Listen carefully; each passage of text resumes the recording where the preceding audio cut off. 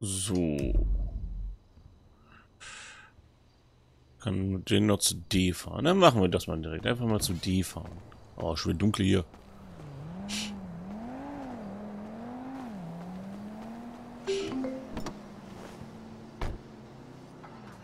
Das war so, ne?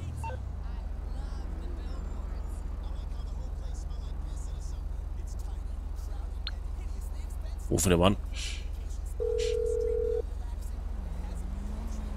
Hello, Dr. Isaiah Friedlander speaking. Hey, Doc, it's me. Michael, how are you? Not good, Doc. Not good at all. Well, we spent a lot of time over the years discussing how negative actions lead to negative thoughts as much as the reverse. Because of the compounding of your classical low self-esteem with your assorted sexual hang-ups, the desperate search for the easy answer in life, and your profound narcissism, reality will have a habit of handing you a repeated kicking.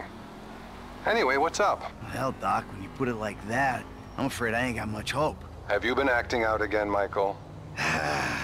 You know, a little up, a little down, Doc. So what about the problem areas? Okay, well, look, things are... I gotta tell you, Doc, they're awful. I'm making bad decisions here. And other people are picking up the tab for it. My family left me. They won't even take my phone calls. But I did meet this guy, Solomon Richards. You might have heard of him. Richards Majestic? Yeah, we're doing some work together. In the movies. Can you fucking believe that? I'm a movie producer. Well, I'm glad to hear things are looking up. But you shouldn't look for validation outside of yourself. Validation isn't a label. It comes from within. Any other violent outburst, Michael? Yeah, I mean, I've had good days, Doc, but mostly they've just been really bad days. Been doing really bad things, you know, hurting people. You're a very sick man, Michael. I'm doing all I can, but we need more sessions. There's a part of me, Doc, I just can't seem to control. What about your sexual problems, Michael? Well, you know, I've been a good boy in that regard. I'm making real progress, Doc. We are making progress, Michael. You're finally listening to me. Great. So, hey, you know, as you can see, I'm kind of doing better. You know, not perfect, mind you, but better. You know, therapy can really help you, Michael, which is why you should be really pleased with what you're doing. But I'm gonna have to stop you there. Oh, and there is one thing. Phone sessions are a little more expensive, obviously. Obviously. But so fulfilling. Let's speak again soon. 1500. Das spinnt doch. Das ist $500 für eine Telefonsession. Warum sollen die teurer sein?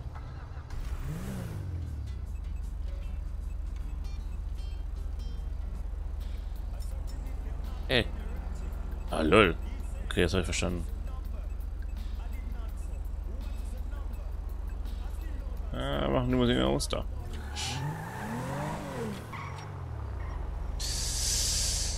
So, wir wollen ja zum wunderschönen D. Ich habe noch ein Fragezeichen, die sind aber beide orange.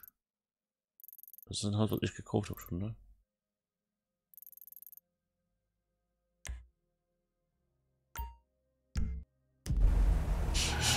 Dann fahren wir mal zum D. Oder?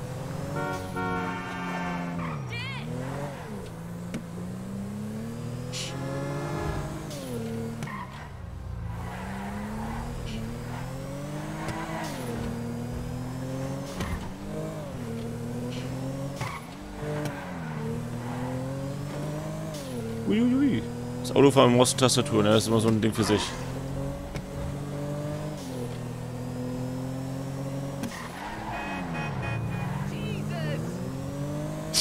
Der wird ja auch nicht mehr helfen.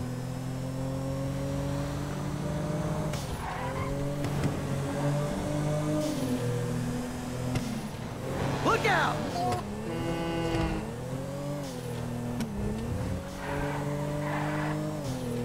Jesus Christ. Ich kann ja durchkommen, ohne einen Unfall zu bauen. Wer bin ich? Was habe ich mit mir selber gemacht? Dum, dum, dum, dum, dum, dum. Ach du Scheiße, der Chaos-Trupp ist wieder zusammen. What's going on? You're gonna dress up as traffic cops, and you're gonna rob 2 trust fund kids that I know and dislike intensely. Why? We can get a good price for the vehicles in Asia. Look, complete the work, you'll all be well paid. You're late, sugar tits. Yep. Sugar So what's tits. going on? Okay. Oh, you finally get to realize your childhood dream and dress up as a cop. Mr. Weston's research team suggests the 2 boys like to ride on the Sonora Freeway. Sounds manageable. Hey, you 2 get going. Ooh, let's go, T. Dog, I don't know if this shit is for me, homie. My life's already way the fuck out of control. All right, look. I'm a Darwinist, brother, all right? Some prosper and some struggle. Now, are you out of your goddamn mind? This is your lucky break. Choose. Now, are you gonna do this, or have you simply found your level in life? I guess we'll find out. Yeah, I guess we will, homie. Oh, jetzt bin ich er. So schnell ändert sich das hier.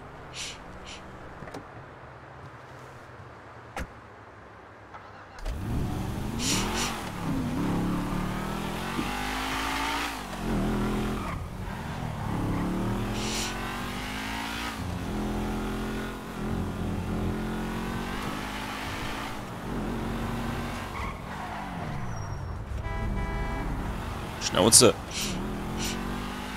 Runter. Hoffe ich. Ja.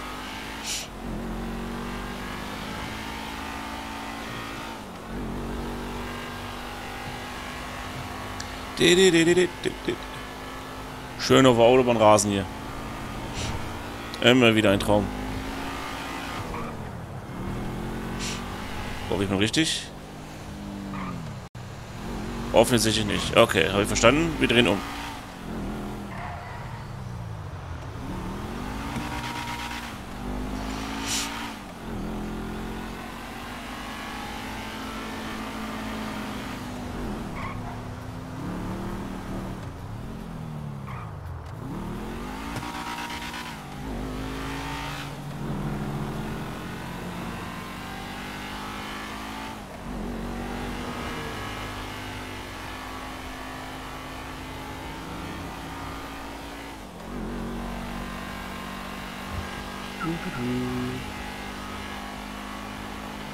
Boah, hier ist das Ohr.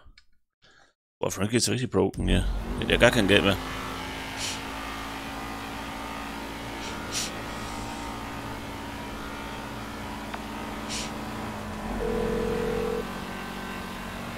Hey, Frank. Hey, I'm nearly with these dudes, man. You guys comfortable on your end? Yeah, I guess. We look pretty ridiculous. All right, man. Look, I'll see you soon. Yeah. We'll pick you up coming through Grapeseed. Get the drivers there and get them going at speed. Okay.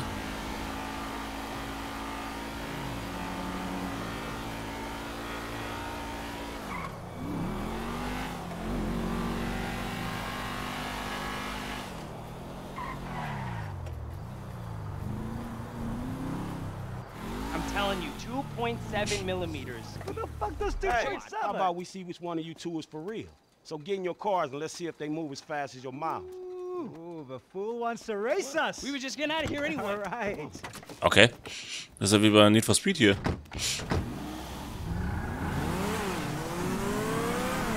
Was wäre wohl lang? Den ziehen wir so davon. Soll ich auch wirklich gewinnen oder soll ich einfach nur hinterherfahren?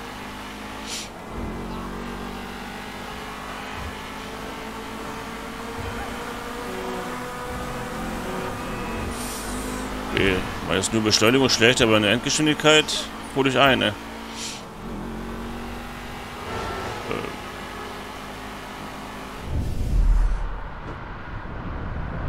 Warum immer ich das jetzt einsetzen soll?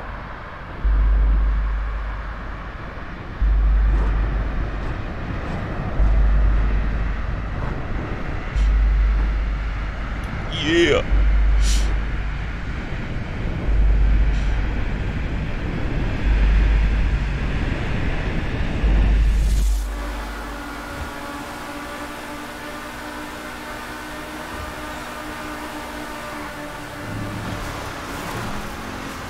Nee.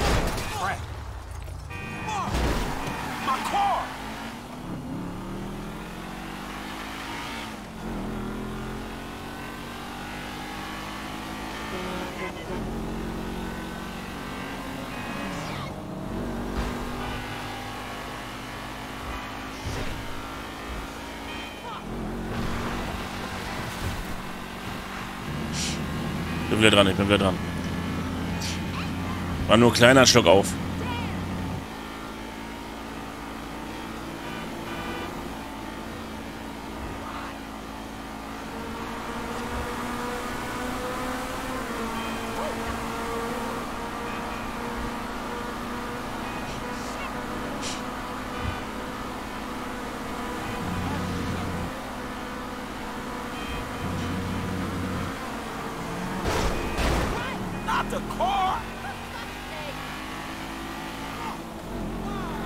Versuche aber mal vor den zu kommen. Ich weiß nicht genau, was ich machen soll, weil irgendwie nichts gesagt worden ist. Also wahrscheinlich schon im Text eben.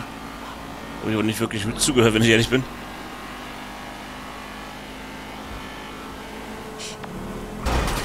Alter! Hey, we coming up now, man. Be there in a few seconds. Got it. Whatever. Here they come. Die sind wirklich aus den Cops.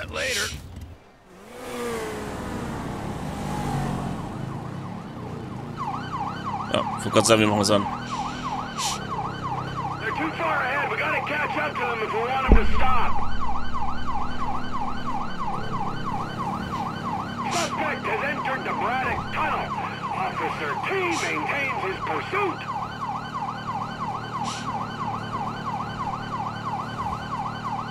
Ich nehme den einfach.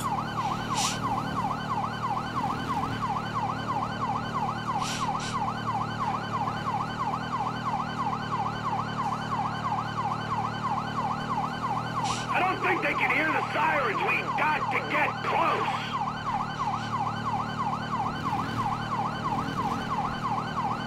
Stay on them, T. They'll stop eventually.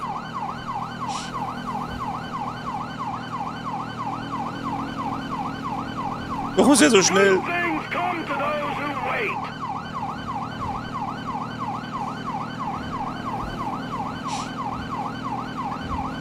As long as we can keep with them, we'll pull this off.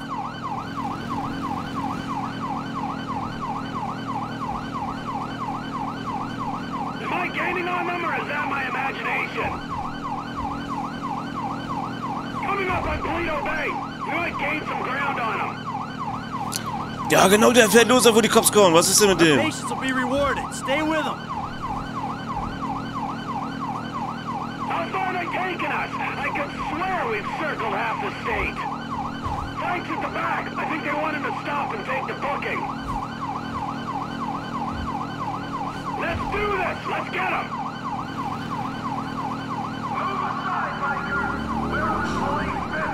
Glaubt, das Reh oder was das war, hat es nicht überlebt.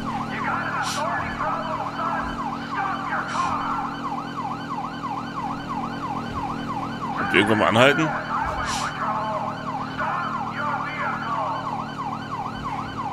They're slowing down. This looks like our shot. Good. My ass is dead. Digga, ich komm nicht mal ran.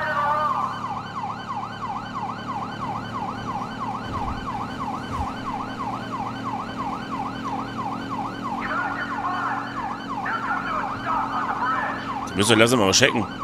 They're pulling over. Aber wir haben sie. Ups. Whoa, hey, stay in the car there, homeboy. I'll deal with you later. Yeah, fuck you too. You know how fast you were going?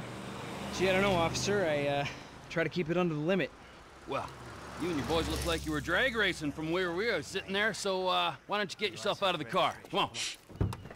Officer, Officer, is this entirely necessary? Yes, it is. Get on. Come on. Hands on the car. Let's go. Come on. Get out of the fucking car. Hey! Hey, hey, hey. What are you doing? Fucking car. All right, we gotta make sure. Get out of the fucking car, you pint-sized prick! You little shit, get the fuck out of here! Go on!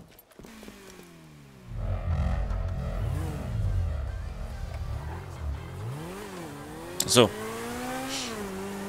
Hey man, you know how hard it was to drive slow enough to stay with these fools? Let's have a real race. Oh, you talk a good game. Okay, just don't scratch the cars. Ja, wir sollen zurückwechseln. Zurückfahren. Ich denke mal, er hier, oder nicht? Speak. Ah, the lady from before. Devin's assistant. Good to be working with you. It's Molly Schultz, Senior Vice President and General Counsel to Mr. Weston's holding company. And if you think it's good to be working with common thieves, well, you're very mistaken. Have you got the cars? Wow, the whole resume. Yeah, we got the cars. Bring them to Hayes Auto on Little Bighorn in South Los Santos. Mr. Weston and I will meet you there. Hey, just spoke to Devin's man-woman lawyer person. I'll be waiting at Hayes Auto in South LS for you idiots to show up. Yeah, right, fool. The only thing to figure out now is which one of you is getting the silver medal, right? Hui! The lead horse always burns out before the end. Hoppala!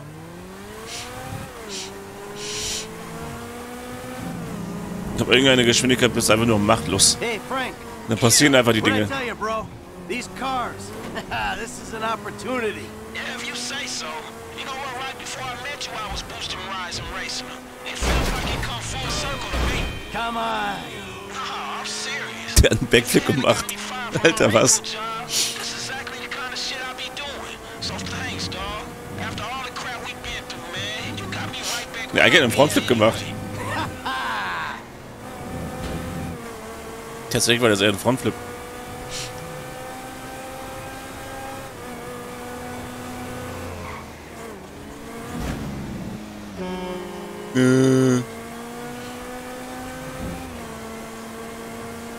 Wo geht du eigentlich? Ha? Das war Licht. H wie Licht, genau.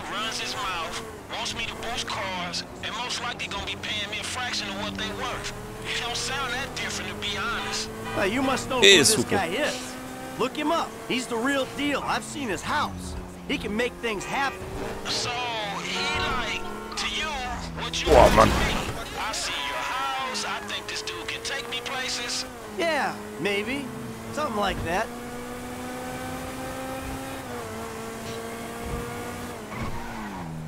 Das ist die richtige, ja.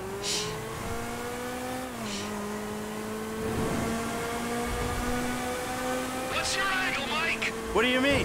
Like, how am I gonna beat your ass in this race? Don't worry, I'm taking care of that. I mean, is it just a smell of green, or is there some other thing with this Zona. guy and you? You know, feels funky. Hey, I'm just trying to do what's best for Frank. You know, help him make the best of the chances he's given. Hey, if it's about the girl, I saw her first. Don't get too creepy, all right? She's a professional woman who's doing her job, and leave it at that. No sexual harassment in the workplace, T. Not on my watch. I'm serious. Both of you, back off her. Ich höre gar nicht zu, was der da labert. Ich muss Auto fahren. Ja, zieh doch rüber. Hey, your car's still all right, right? Good to see you taking this seriously, Frank. Good management. If I'm finna do this, I'm finna do it right. So, how your car, Mike?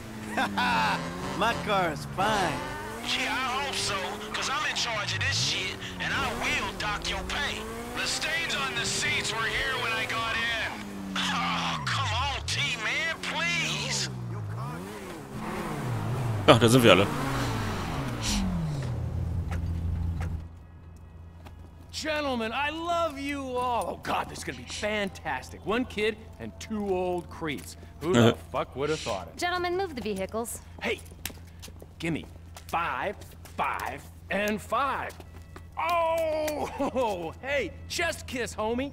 Boom! Dog, come on, man. You got the fucking paper? Abso-fucking-lutely. Look, you finish the job, you get the paper. But the order was for 5 cars. If I'm not mistaken, that's only 2. Just give me the fucking money now! Oh, I'm so scared. I really, really am. But you know what? I'm a payment on completion of work type of guy. You don't like the job? Take a fucking walk. Like, come on, man. Hold on. So what's next, man? Well, it's the Z-type. Chad Mulligan. Lay it on him, kid. Mulligan's a record producer. He's going through a messy divorce. He's hiding his valuable assets, including the car, so that makes it complicated. He'll clock any ground surveillance we run. All we've got to go on is that the car's in a lockup in Howick. So we just go house to house? Not quite.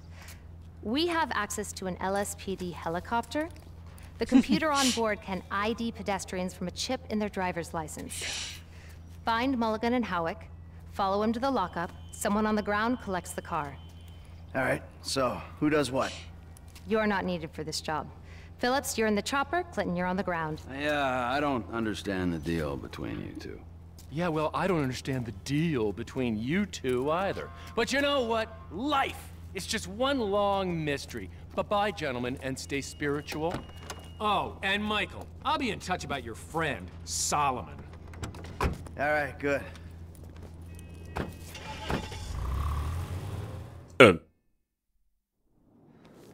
Das Ding ist gerade zugegangen, die fahren los. Interessant.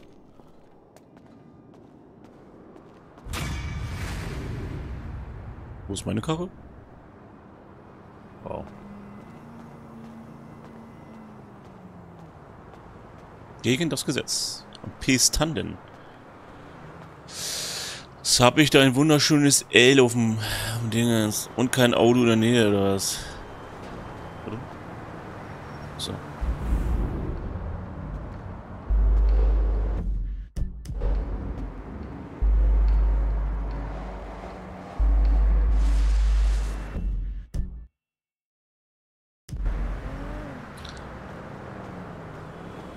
So, jetzt geht das. Jetzt kann ich ja laufen. Das sind Auflieger.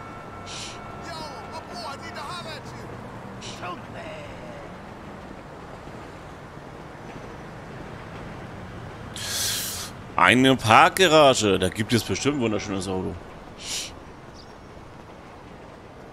Wenn nicht, ist das Spiel unrealistisch.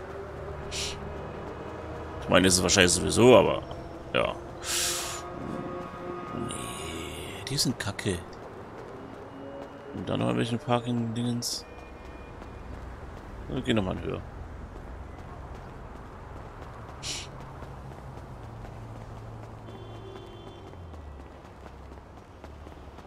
Ja.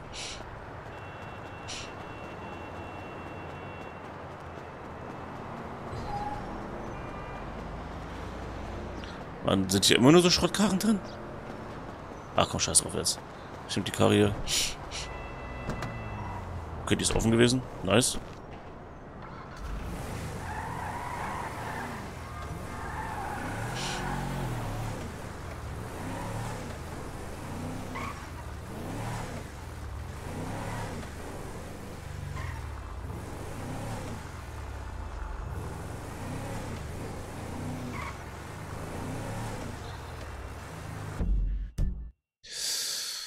Oh, das L ist aber Franklin. Okay, habe ich verstanden. Und das D ist auch Franklin. Dann habe ich mit ihm erstmal gar nichts mehr. Soweit. Wie viel Kohle hat er? Vielleicht kann ich eine Immobilie kaufen, wenn ich Bock habe. Halt. 8.000. Er ist auch pleite hier. Ich glaube, für 8.000 kriege ich keine Immobilie.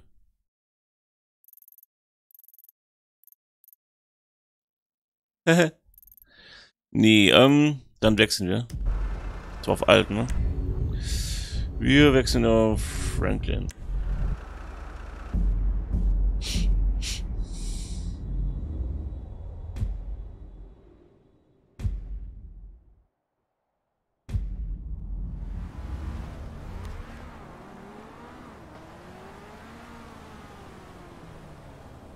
Okay, Sonnenbrille ist cool. Den Rest würde ich gern wechseln.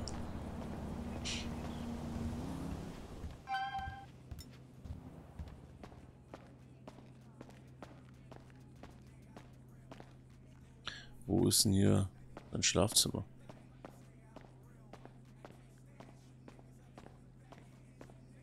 Wahrscheinlich hier, oder? Ja, draußen ist ein Schlafzimmer. Ne, ich glaube, ich muss runter, ne?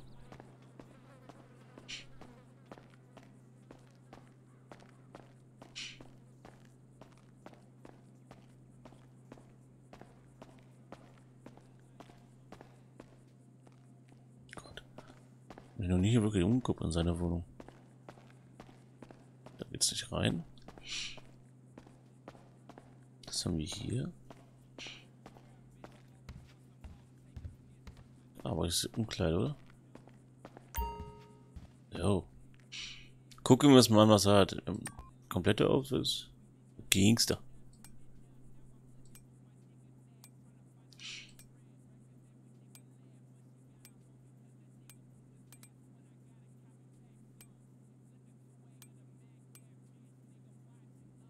Das nämlich vielleicht.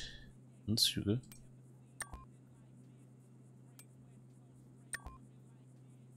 Hat er gar nicht. Ja komm, wir nehmen das eine daheim.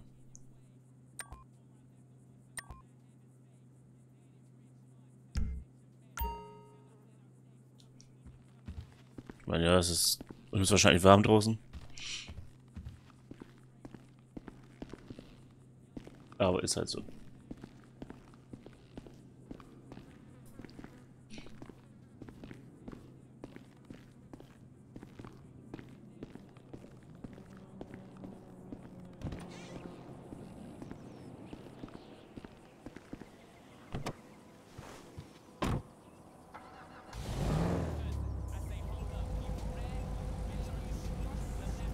Ist wieder Radio aus. Nun gucken wir mal. Warum ich auch immer hier diese komischen grünen Dinge habe. Keine Ahnung. Das L ist am nächsten dann machen wir das L.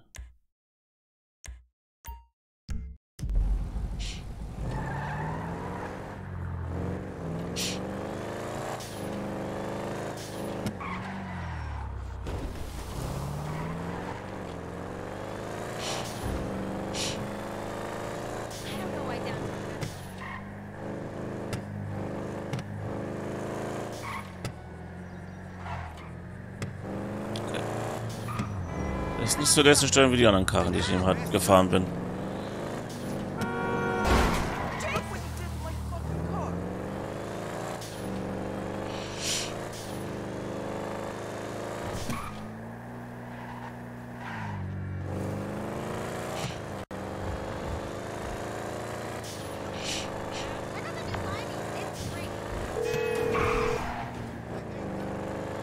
Hey yo, what's going on? Our friend Poppy Mitchell has just been spotted in a high-speed chase by the cops. Like right now, bro. Apparently she's wasted.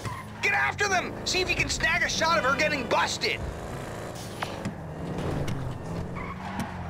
So, aber das ist keine Zeit dafür.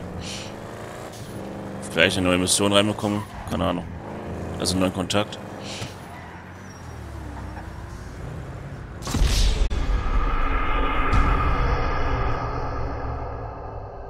Es